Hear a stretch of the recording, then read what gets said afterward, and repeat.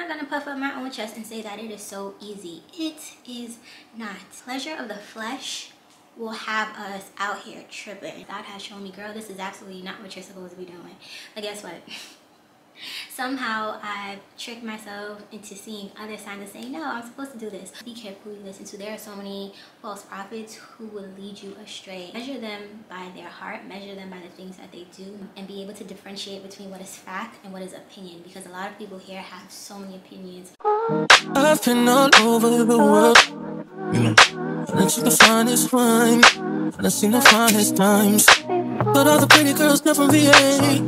Hey y'all, welcome back to my channel. It is your girl B, and I'm back with another video. Hey y'all, hey.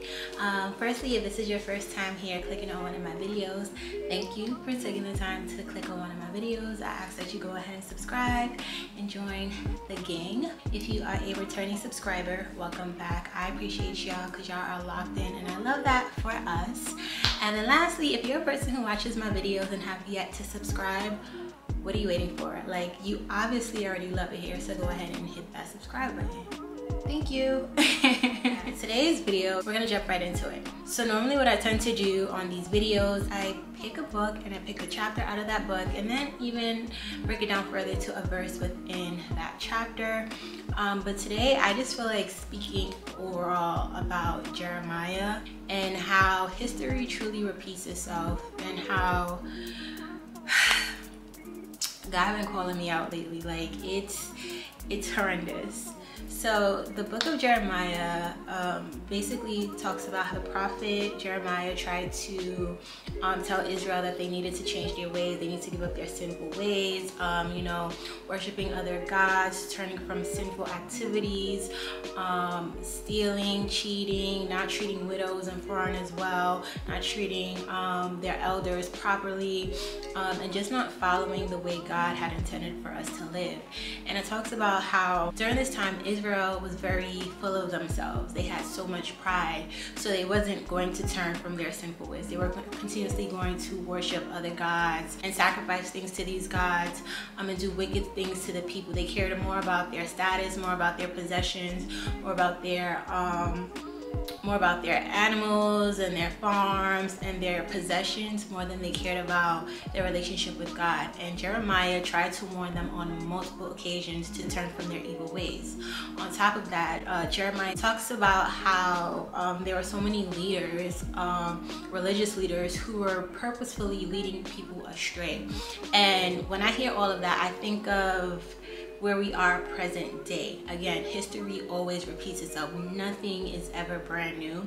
And I find that there are so many people who are more so tied into their possessions, what they have, their success, their finances, their social status, their social media statuses, all these things. They try to live up to this image to uplift themselves. And even when you hear things where people are like, I am my own God, or I have control over my own destiny, I choose what I want, a lot of that is demonic, like, because you think that you can control everything that is happening in your life. Now, I do understand that we have free will as people.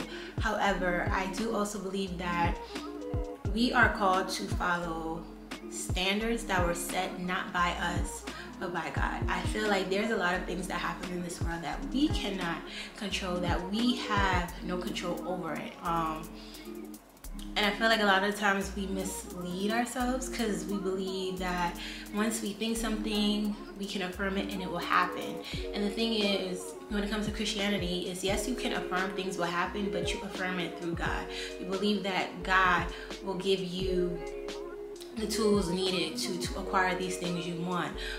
If you puff your chest up to think that you are creator of your life, then that's going to leave you feeling depleted someday, because you're going to realize that you can't. Things are going to always be out of your control, and you can fool yourself and say that I am in control of my own destiny, but then where are you going to put your faith when things fall apart? You're going to put it in yourself when things are already going bad. Like, To me, that doesn't make sense. I believe that I believe that Jesus saved us, and through his death that we have access to the Holy Spirit that leads us to God's ways. We hear that voice that tells us what we're supposed to do, and we're supposed to listen to that. We're supposed to follow that. Now, after I said all of that, right? I'm not gonna puff up my own chest and say that it is so easy. It is not. Pleasure of the flesh will have us out here tripping because we like the feel of luxury items, because we like the feel of body to body touch, because we like the feel of eating well and the taste of the different types of food, because we love the images, or because we visually love to see certain images of ourselves. We kind of shape our lives around these things instead of shaping our lives around Jesus. That is a big problem. I always tell you on this channel that I suffer with that so much. And one chapter that stood out to me was when the army of Israel came to Jeremiah. They asked Jeremiah to talk to the Lord on their behalf to figure out what they should do next. At this time, Babylon was taking over Israel, and they had killed one of the people that Nebuchadnezzar had put in place to rule over Israel. So they had killed that person, and now they feared the wrath of the Babylonians. So what they end up doing is going to Jeremiah to ask him, what should we do? They made this promise that, Jeremiah, if we speak to the Lord on our behalf, we promise that what he tells us we will do, or death will be unto us. Like, we promise to follow his ways. We won't go against anything that the Lord says for us to do. The choices that they were trying to figure out was whether they were to stay in Israel and just be ruled by Babylonians, or if they should run to Egypt so that they can, you know, run away from the Babylonians' rule. So after 10 days, Jeremiah heard from the Lord, and the Lord told him to tell the army that they should stay in Israel. If they were to stay in Israel, things will work out in their favor. However, if they went to Egypt, great destruction will fall upon them. So remember, I said that they said that whatever the Lord instructed for them to do, they would do. That was a lie, because in their mind they had already made that choice that they would go to Egypt. They were like, we don't care what you have to say, you're saying the wrong thing. If we stay here in Israel, they will surely kill us, so we're gonna go to Egypt. So once they went to Egypt, they experienced so much hardship. The people who remained in Israel had it better off because they followed the Lord's instructions. Yes, the Babylonians will rule over them for a few times, but they would still be able to have their fields and have their wines and cultivate things that allow them to sustain themselves. Those who went to Egypt had nothing. They experienced famine, they experienced death, they experienced so many things by just not listening to the Lord. And I say that to say that me as a person, I'm gonna be kind to myself and say 85% of the time, I know what it is that I want to do. So when I approach God and I'm like, God, if this is a sign, let it be known that I'm supposed to do this. And I'm constantly looking for a way for him to show me that this is what I'm supposed to do. And there has been plenty of times God has shown me, girl, this is absolutely not what you're supposed to be doing. But guess what? Somehow I tricked myself into seeing other signs and saying, no, I'm supposed to do this. Or I'll ask him again, and I'll ask him over and over and over again once he already revealed what it is I was supposed to be doing. So for me, I resonated with that story so much, and I resonated with that story out of Space Center. I know that I do that way too often, and that is something that I need to work on.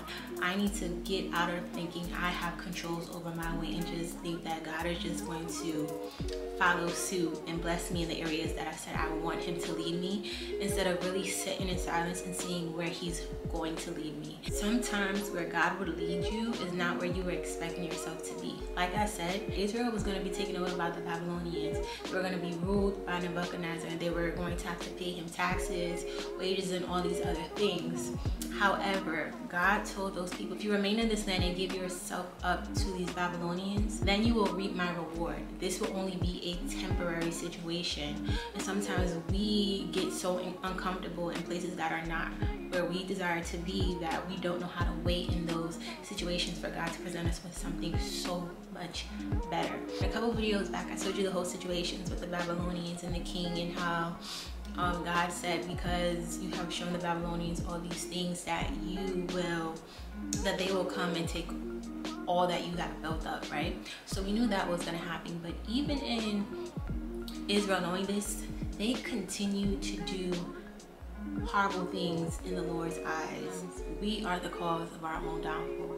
Every action has a reaction, and not every reaction is going to be good.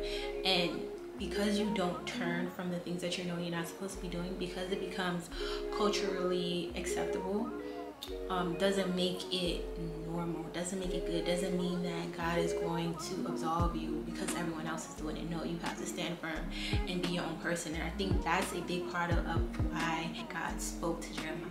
That's why God allowed Jeremiah to approach him when it came to all of Israel. And remember, God kept giving him chance after chance after chance, telling them to turn from their sinful ways and just listen to him. And every single time they chose not to, even when they promised that they would. And again, I know all of us do that. We promise that we're going to stop talking to certain people.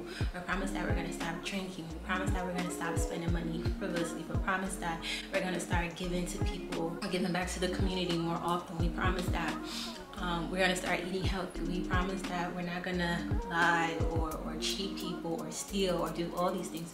We promise ourselves that we're always going to do it, and then at the same breath we tell ourselves one more time, I just need to do it one more time because things are not going right for me. And it's like, yeah, you keep doing it, like you're gonna fall victim to God's wrath. And then what are you gonna do? And then when you have no other choice, when he is telling you to turn from your ways and you don't, you're making those promises to him, but then you don't, that is a big issue. Once you tell God that you promise to do something, you are bound to that promise. If you don't make a promise, doesn't mean that you shouldn't strive to do it, but it's like you're swearing by God to complete something, and you purposely know you're not going to do it. So it's like, why would you do that? So this was hopefully a short video. The key takeaways that I want you to take away from today's video is the fact that you are not your own God. There is a God who sent his son to be sacrificed for our sins, and all he wants for us is to follow his rules, is to accept him as our Lord and Savior and live a life that is pleasing unto him. That is what he wants for us to do. The second point is, listen, when you know that you hear God speaking to you, don't avoid that. You'll know it in your gut, you'll know it in your heart, and the trick is to also train your mind to know it, because our mind is very deceitful. So pay attention to your heart and let your mind follow your heart, and not your heart follow your mind, because our mind is tricky. But they say, do not lean on your own understanding, because as mere humans, we're a little dense. So yeah. The third part is to be careful who you listen to. There are so many false prophets who will lead you astray. Don't look for people because they have a following. Don't look for people because they have mega churches. Don't look for people because they have the glitz and the glam. Measure them by their heart. Measure them by the things that they do. Measure them by the way that they act in relation to how God tells us to act. Read your Bible. Do not lean on someone else's understanding. Get into that word, and then you will be able to see for yourself if the people who are leading you are actually living by the word of God, living by God's truth. And if not to say that you have to judge them, that's not what I'm saying, but be very wise in the people that you listen to. Be very wise in the things that you take as fact, and be able to differentiate between what is fact and what is opinion, because a lot of people here have so many opinions, whether it be Instagram, TikTok, Facebook, Twitter, or Thread, whatever you want to call it. They have so many opinions, and it should all come back to the biblical word and what it says. If you can't pinpoint it in the Bible, then what they're saying is nearly not God's truth. Change your actions today, because as much as you're saying, I'll do it tomorrow, I'll do it tomorrow, I'll do it tomorrow, we're not promised tomorrow. And that is something that we have to live with. If God forbid today was to be your last day, do you think God would accept you into heaven based on how you acted today? And allow that to kind of help you navigate how you behave on a day-to-day basis, because that's literally how it goes. We cannot plan out where we go. So all we can do is look back to that last day and be like, I was a child of God, actively seeking to live right in God's kingdom. So that's what I was saying. But I hope you guys enjoyed this video. If you made it to the end and you haven't already, go ahead and hit that subscribe button. I promise you'll love it here. I'll also leave a link to Jeremiah down in my description box, because like I said, this one was more so an overall discussion about Jeremiah. But yeah, that's it. Thank you guys for watching the video, and I'll catch you in the next one. New York and MIA, then it's PG around my way, so I'm never had to stay away.